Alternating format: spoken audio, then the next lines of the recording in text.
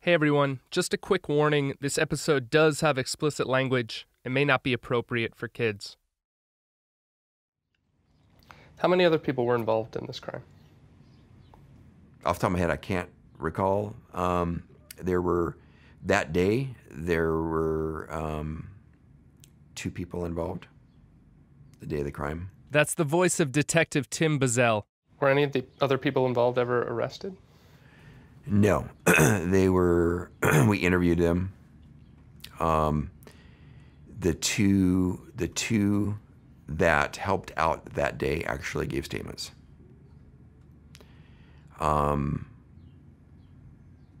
Charges were submitted. We should pause here to reinforce what Bazell just said. I'd been operating under the assumption this entire time that Curcio was the only person ever charged with this crime. But that's not exactly correct. Bazell and the Monroe Police Department did submit charges against the getaway driver and the lookout. But nothing happened. The federal prosecutor decided not to follow through. So I went to our county prosecutor and gave the whole case to him. And they reviewed the whole thing and goes, federal prosecutor should have prosecuted. All right, I'm going to pause here again because Detective Bazell is a matter-of-fact guy and has a way of understating things in a way that makes them seem way less wild than they actually are. See, when the federal prosecutor declined to bring charges against the accomplices in federal court, Bazell then took the entire case and brought it back to the Snohomish County prosecutor's office to try and get them to take up the case. And they didn't. They didn't want to step on toes, maybe, or figured it wasn't that strong a case. Whatever the reason, they decided not to prosecute. And Bazell didn't have to do that. I talked to a couple of attorneys who told me that when the feds declined to prosecute anyone other than Curcio, Bazell could have walked away, and no one would have said anything. But he didn't. He rebuilt his case and brought it to the state prosecutors. They just didn't do anything. So at that point, I have no recourse. There's nothing else I can do. I've given it to the federal prosecutor for prosecution. I've given it to our county prosecutor and asked them. So you disagree with the decision not to prosecute? Right.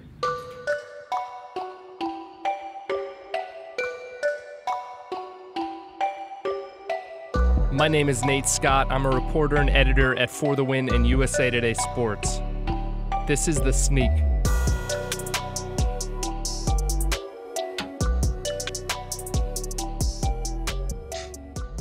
Anthony Curcio's attorney, Jeffrey Cradle, had a similar idea about what happened.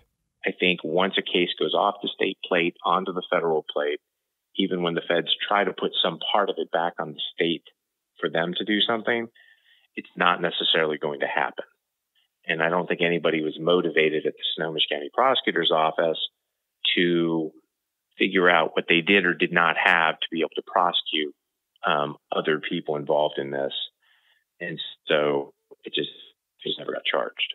I emailed Judge Janice Ellis, who was the prosecutor for Snohomish County in 2008, about this decision, but have not heard back. I also asked Assistant U.S. Attorney Bruce Miyake, the prosecutor for this case in federal court, why he didn't prosecute the accomplices. He did answer. Do you remember the government's decision not to prosecute those people who had aided and helped Anthony? Yeah, we decided not to because when we contacted them, they immediately agreed to cooperate with us. There was one that we were considering prosecuting, and that was a person that was the getaway driver. We ultimately decided not to prosecute that person. Do you remember why that decision was made? Because of his cooperation with us.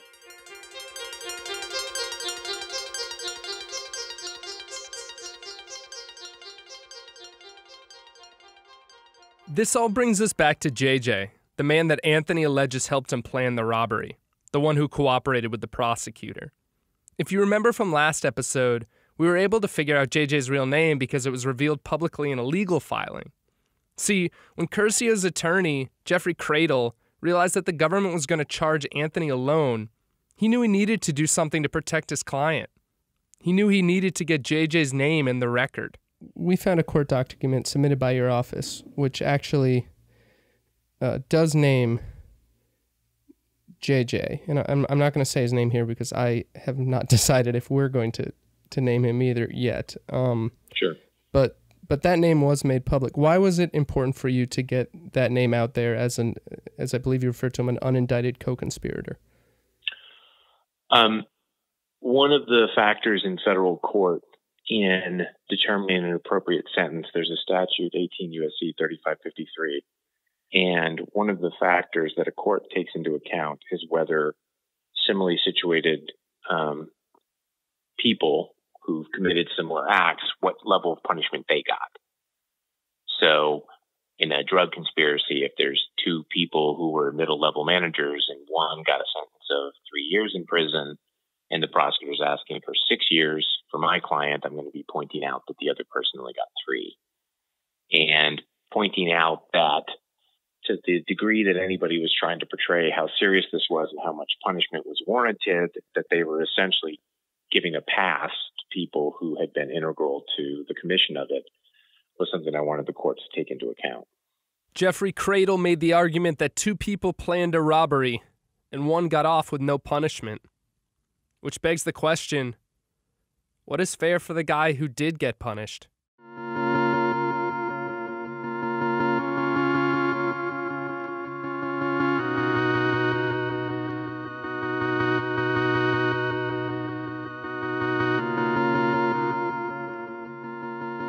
At the end of September, my co-producer Pat took a few-week vacation to Europe. When he got back, we had a phone call to catch up.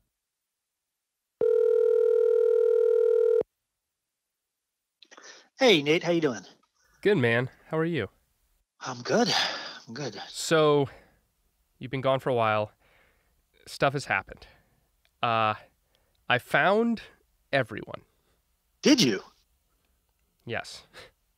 I found JJ, I found the lookout, I found the driver, I found the guy who helped him buy the Range Rover, I found the guy who helped him clear the river for the jet ski.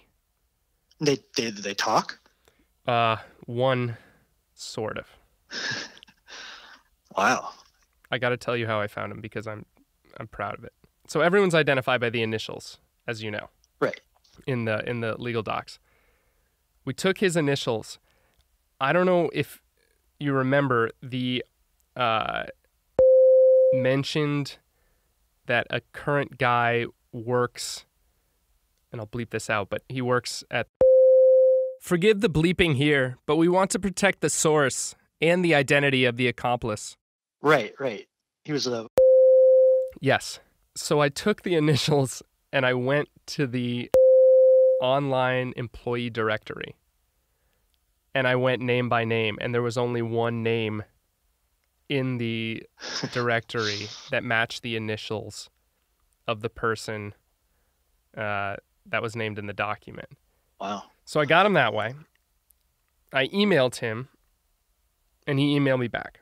But I emailed him on his work email, and I was trying to be sensitive to that. So I said, hey, you should give me a call. And he said, why do I need to call you? And I said, well, this is concerning someone whose initials are AC, and I'm trying to be sensitive to your work email.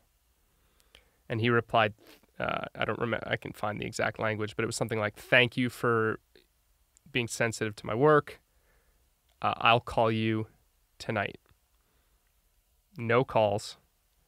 And now I've emailed multiple times. No response. Scared off. I mean, JJ has a number disconnected. I'm going to call the attorney. Have you been able to run them through like LexisNexis at all and see if you can get phone numbers? LexisNexis is a high-powered online database that researchers, journalists, and investigators use. So yes, driver called 2 numbers connected to that name, nothing. It's got all landlines, and no one uses a landline anymore. I think everyone signs up for them, and then they don't actually use them. Right. JJ's gone. Gone, huh? Just like everyone else, like footprint, hard to find, not responding to me, but like has a footprint. JJ, gone. Disappeared. I mean, I'm calling his attorney from 10 years ago, who I doubt is who's maintaining that relationship. I mean, he might have something, but... Huh. Word's probably out on the street among all of them that, hey, there's this thing. That has to be it, right?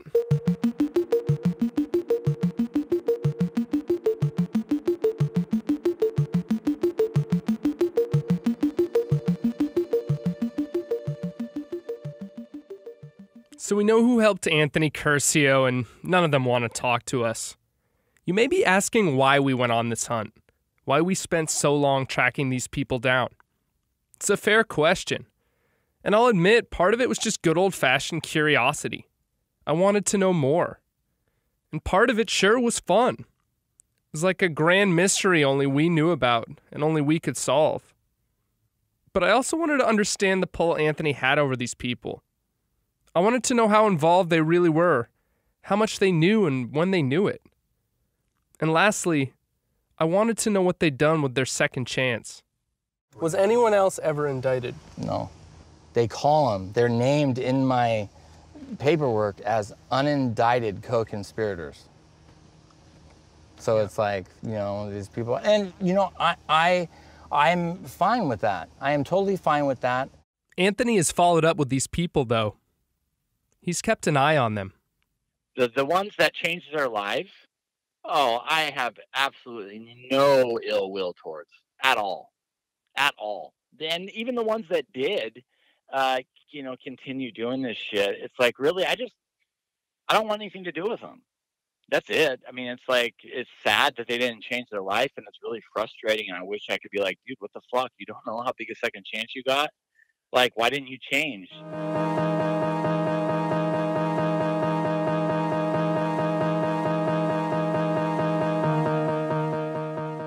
We're going to go back now to my conversation with Curcio's attorney, Jeffrey Cradle. We were talking about the federal prosecutor's decision not to charge anyone else. And then he mentioned something, kind of out of the blue. I could be wrong about this, but my guess is that the Monroe Police Department was very interested in having other people, and in particular JJ, prosecuted for their involvement. I will say that Detective Bazell seems like that part of it still eats at him a little bit. Yeah. Well, you've probably figured this out. All those folks, they all know each other. They all have known each other for a long time. And that's the other component of this that didn't really get that much focus by the media at the time, was how it isn't just a story of the police from Monroe investigating a guy from Monroe. I mean, these are people who they went to school with. They went to school with brothers and sisters of each other. They all know each other. See, this is also why I was so driven to find all the other people involved in this case. I wanted to better understand the town of Monroe and how it reckoned with what happened. There was an intimacy to this crime. These were locals, guys who had grown up there. Remember Mitch Ruth, the realtor who was the eyewitness to the crime? I asked him about this. I won't ask you to name any names, but this is a small town. Do people know who else was involved in this? I believe that's very likely. Somewhat common knowledge? I would say that is probably likely. As you can probably tell, Mitch was choosing his words very carefully here, but he was nodding as he said them. And these people remain parts of the community. Correct. And you do feel that Anthony was mostly responsible for this? I don't have an opinion on that. I don't know who was mostly responsible because I don't have those facts. Yeah. But you're okay with him having served the time he served? He was the guy who grabbed the bag. This is true. I know he wasn't alone, but you know, I'm fine with that. I'm not the arbiter of that. Yeah. So I'm okay with that. Do you think it's interesting that the story, I mean, even the DB Tuber, DB Cooper acted alone. DB Tuber, you know. Did he? Well, we don't know. Right.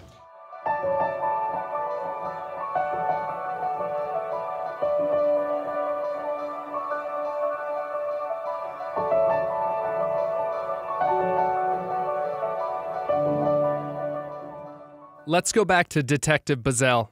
Any of the other co-conspirators who were not arrested for that, have they popped up on your radar in the intermittent years? Just for regular Monroe stuff, because they're still here in Monroe. Several of them are still here in Monroe, so they pop off just for normal stuff. Nothing criminal. Yeah. Just around. I'll say hi to them. Yeah. And they know? Yeah, they know. I mean, I interviewed them. They know I know what they did, but they'll still say hi to me. Yeah. Has the statute of limitations passed? They're in the clear? Yeah, they're good. They're clear. But you know. I know. And they know.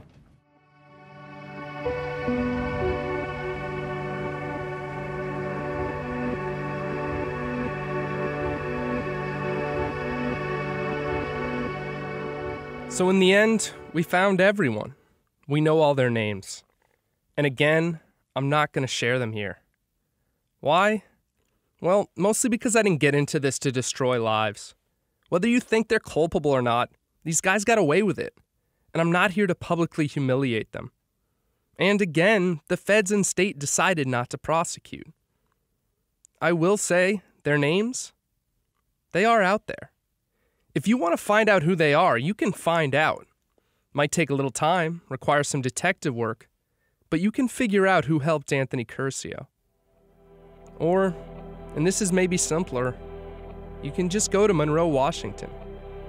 Walk into a local bar, buy someone a beer, and ask them. Because that's the thing. In Monroe, just about everyone knows who was involved in the robbery of that Brinks truck.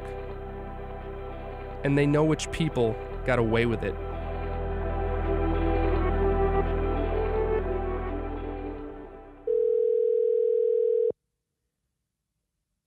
Hey, Nate, how you doing? Pat, I'm well. How are you? I'm good. What's the latest? You know the guy last week, the one who got scared off? Uh-huh. He got unscared off. Oh. For the first time in 11 years, one of the people who allegedly helped Anthony Curcio was ready to talk.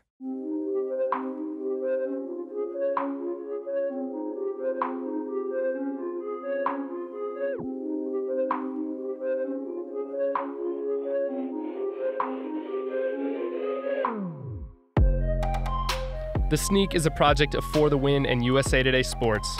It is produced by myself, along with Anthony Pacillo and Pat Shanahan. Audio engineering and sound design from Chris Bowerbank, and our sound recordist is Josh Savare. Research and additional production from Daniela Schneider. Our executives are Kate Gutman and Mark Hyland.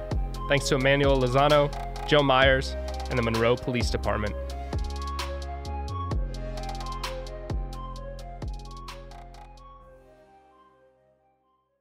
Hey sports fans, if you want to see more videos like this, check out some of our other ones right here. And if you like what you see, hit the subscribe button and stick around for more from USA Today Sports.